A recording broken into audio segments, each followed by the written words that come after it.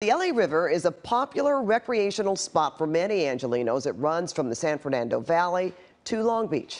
Yeah, and tonight's Look at This, SkyCal's Desmond Shaw has the history behind the 51-mile long river.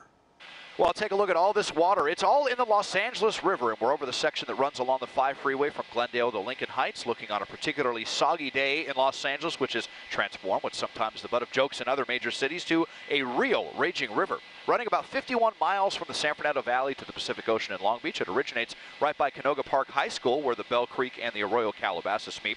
Up until 1913, it was the primary source of water for LA and was extremely important to all the Native Americans who called this area home. The Tongva called it Paeme Paksayat, which means Western River. They had dozens of villages along the river between the San Fernando and Elysian valleys. Up until the 1930s, it was also a particularly wild and dangerous river. Wintertime often brought flooding and unpredictable course changes. There are several very destructive and deadly floods in the 1800s, but the worst was in 1938 when a pair of storms produced about a year's worth of rain in just a couple days. More than 100 people killed, more than 5,000 homes destroyed in that flood.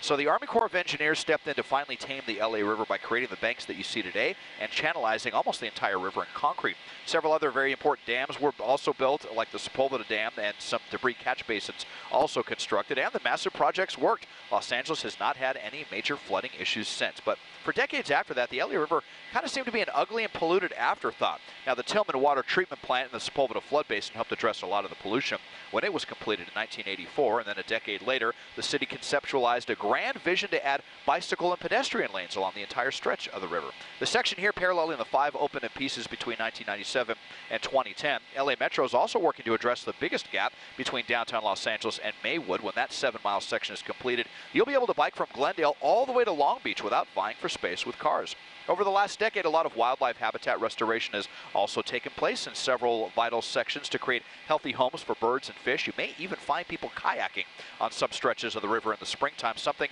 that would have been unheard of 25 years ago. Far from the most beautiful river in America, but indelibly linked to the city's history and identity, and finally being appreciated as a lot more than just a flood control project, the 51-mile-long Los Angeles River. Taking a look at this from SkyCal, I'm Desmond Shaw. And if you'd like Desmond to take a look at something interesting in your neighborhood, email us at lookatthis@cbs.com.